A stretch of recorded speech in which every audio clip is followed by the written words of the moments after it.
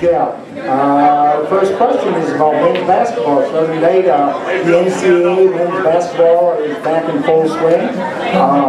What is there to like or dislike about men's college basketball? Well, you see, this is the one sport where I like the college product more than the professional product. Now, if the NBA was played in November through February like it was in April, it might be a different story, but I love the different styles of play because, you know, there's the triangle offense, there's the isolation offense, there are different offenses that they run in the NBA, but not like in college where you've got Jim Boeheim's zone defense, Billy Donovan's full court press.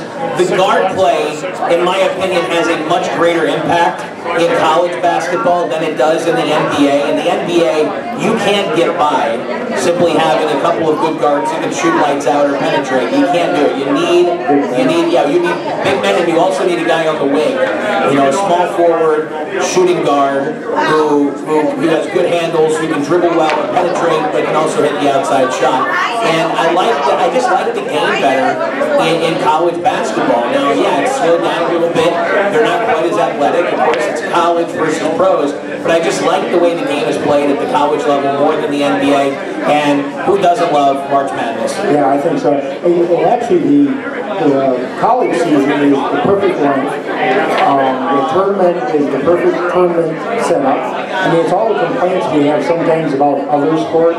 The season's too long, or the selection committees and no playoffs and things like that. Basketball has all that, and what I find interesting is every college has a men's basketball team, and you can enjoy almost any game. I mean, it could be New Hampshire State against Connecticut, and you can still sit down and watch it and enjoy it. Well, I tell you what, the Iowa Hawkeyes tip off their season tonight down in Iowa City against the Hampton Pirates. This is a Hampton team that went 18-13 last year.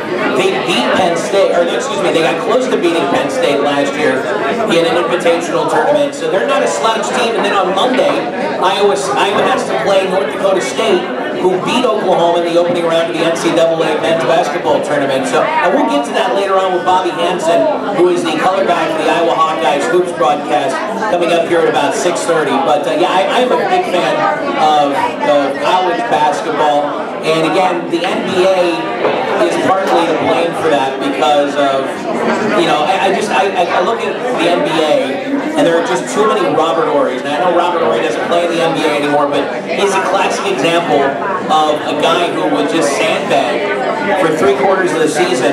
Then when March hit and April hit, he would turn it on and the numbers would just go through the roof, and you won all those championships on some teams, and there's just too much of that in the NBA for my liking. But I still watch. Yeah, and I know in the past we talked about the World Series and how year after year there seems to be less interest in it.